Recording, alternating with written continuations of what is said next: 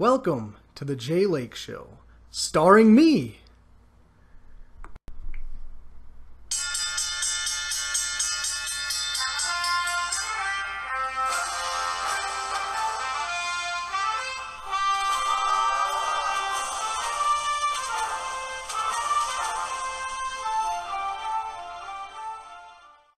Hello everyone. In this video I'm going to be playing some Disney Infinity. I'm going to be building a toy box themed for Rapunzel. And I'm going to start off by working on the gameplay.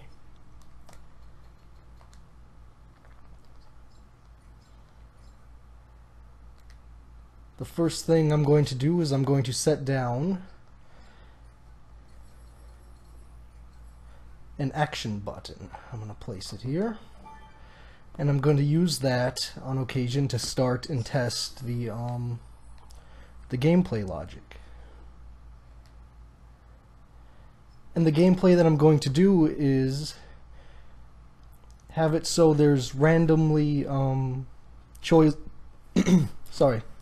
there's randomly chosen areas that an object will appear, and you have to go and get that object from the locations, and you won't know which one it's going to be at, so you'll have to search to try to find the objects. So the first thing I'm going to put down is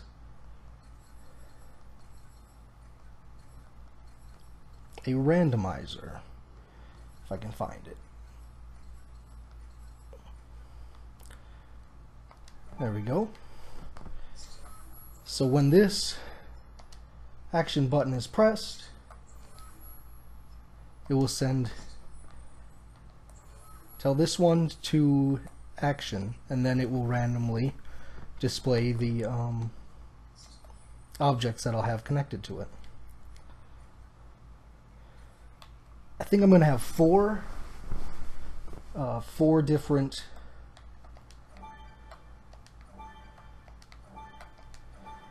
objects that are going to appear in random locations.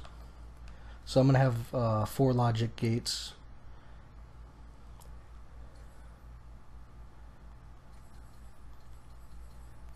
And I'm going to use 4 replayers as well.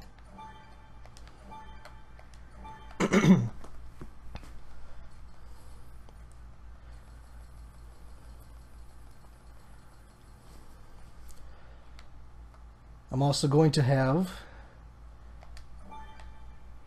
these locators. I'll put them in the appropriate spot when I get to designing the level. But I'm going to have those locations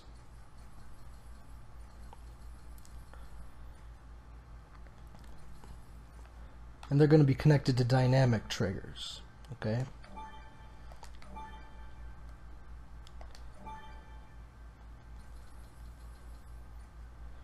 And when you enter the trigger area of the dynamic triggers, there's going to be a button prompt to collect the object that's going to appear. The reason I have logic gates is so that when you've collected one of the items, it will have the randomizer pick another random location for those objects to appear. And I don't want it to do the same one multiple times in a row, so I will close a logic gate, and it won't be, so if it receives an input, the input will be blocked and it will go to another one of the locations, and it won't open until a different one has been chosen. Because it gets kind of irritating when you're playing a game and it's supposed to be random and it seems it appears at the same spot a lot. It's not as fun and kind of easy in some situations. So I'm going to add a location for this dynamic trigger area. I'll go into the properties and I'll set the target for the dynamic trigger area as the connected locator. And I think I'll do a distance of 5. I like a distance of 5. It's just a little bit more than a basic block.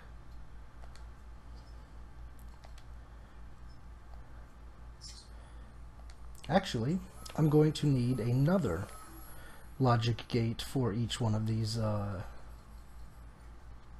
trigger areas. And I'll let you know why in a minute here.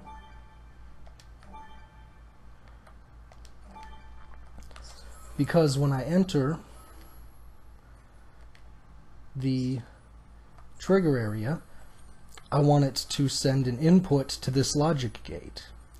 And the logic gate will be closed when that location has the object that I'm collecting up here.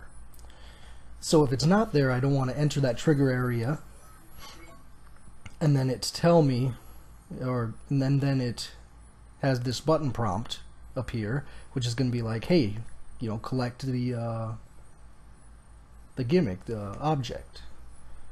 So when this dynamic trigger area is entered by any player, this logic gate will receive an input. So I'm not going to have it do anything when it outputs, but when the input is blocked, this context button will trigger for, I guess I could do triggering player, since it's a logic gate holds triggering actor information when it passes through, so that should be fine.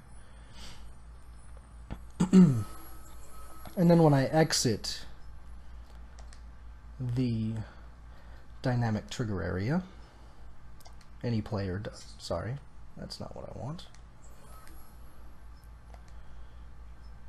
When exited by any player, this will deactivate for the triggering player. Alright. And when this logic gate will close, will be when this one closes. I'm also going to need a time delayer so I can close that logic gate once it is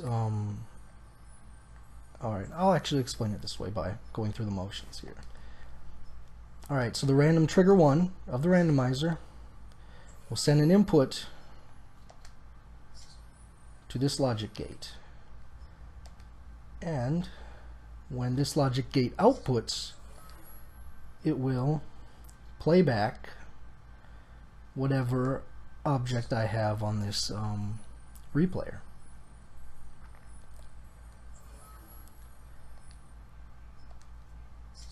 And also, when this logic gate outputs, that is when this logic gate will close. So then we approach this locator, which will be near the object that appears. I will be able to trigger this button prompt to appear so I can collect it. Now, when that button prompt shows up, I'm going to put on here collect object.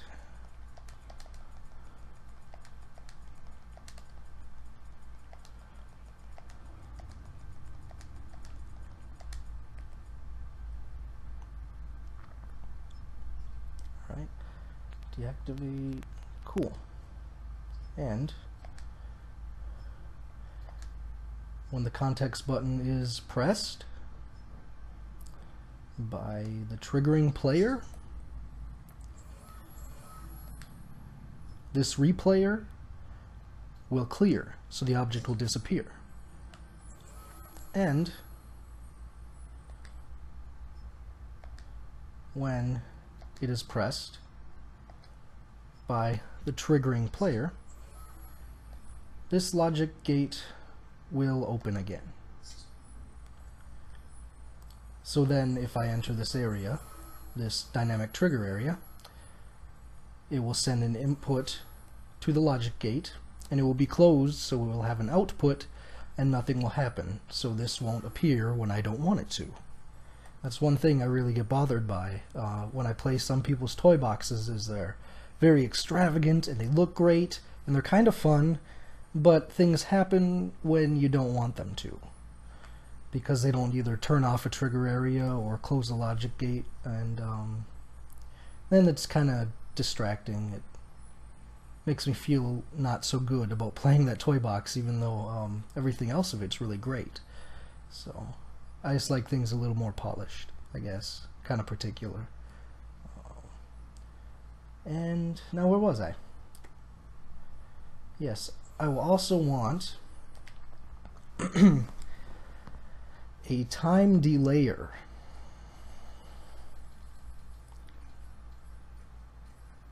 Where's my time delayer? I love time delayers. I use them a lot. So when this logic gate outputs, I want this to start the time delayer. It's going to be a very short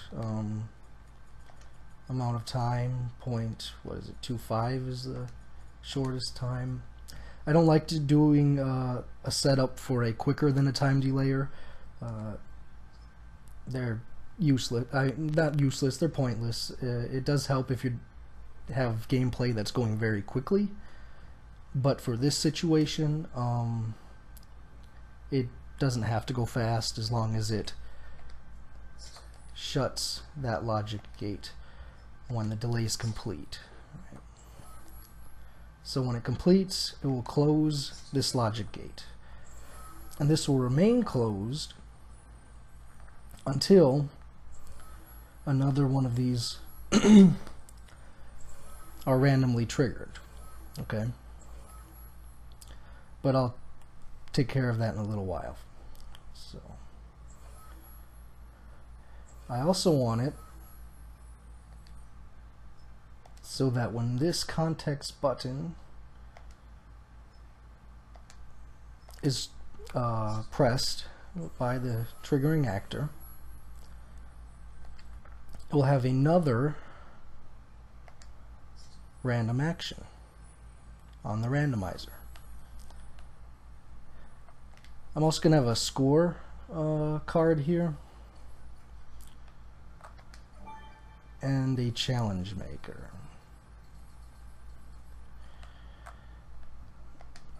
Because I want it to continue until the gameplay until you reach a certain score.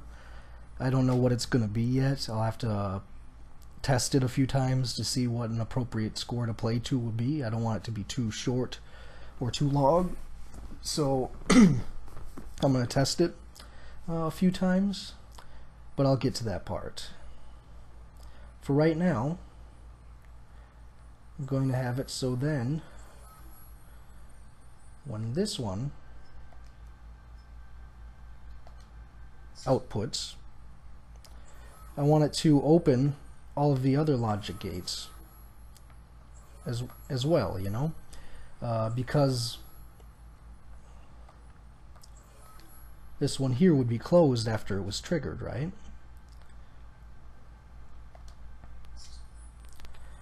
And I want it to open again, but just not until after another logic gate was randomly picked over here, right? And I'm going to do that with all of them. So when this one outputs, it's also going to open this one, because I don't know which order they're going to go in. It's random. And I also want this one, when it outputs, to open this one. Same thing here. If one of the other ones are closed, after this one gets picked and outputs, I want it to open the ones that might be closed. So then they're eligible to have the object appear again come another cycle of the randomizer choosing an action.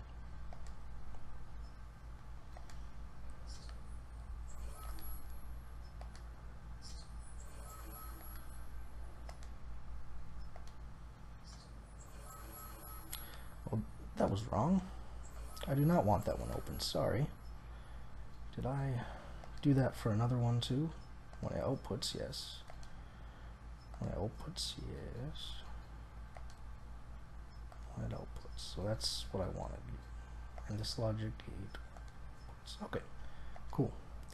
So when it outputs, I want to open this one.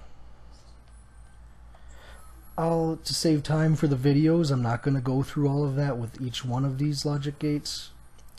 Well, maybe I will. Just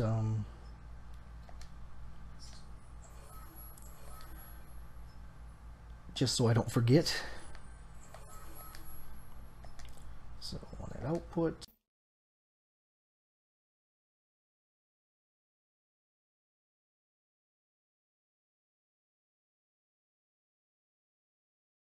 all right.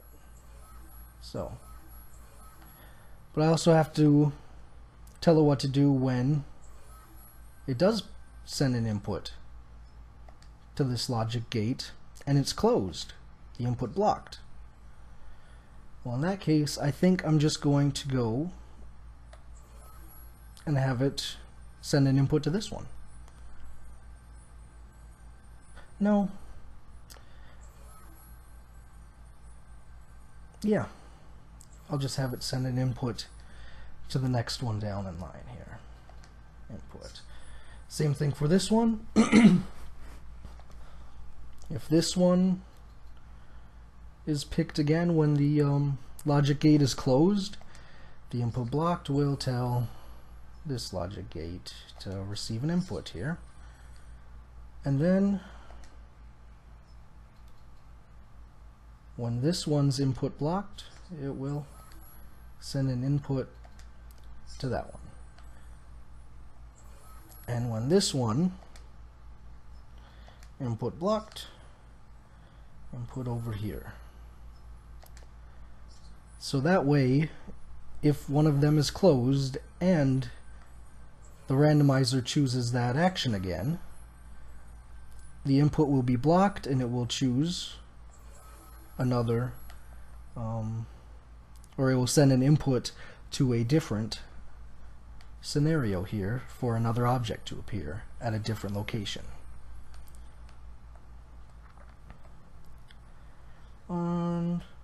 You know what? I think that's all I'm going to do for this video. When you watch again, I will have all this logic that I've done here for this locator and location. I will have all of it done for each of the 4 scenarios or 4 locations. And then after that we will get to working a little bit more on the gameplay and level design. I will also, the last thing that I'll do for the video is build kind of a beginning cutscene that will introduce you to, you know, what the challenge is and what you're going to be doing. But yeah, that was fun. And then if you have any suggestions for other gameplay videos, I would like to listen to them. But yeah, I think that's all I'm going to do for this video. So next time we'll get back to work on this Rapunzel themed toy box. I hope everyone has a great day.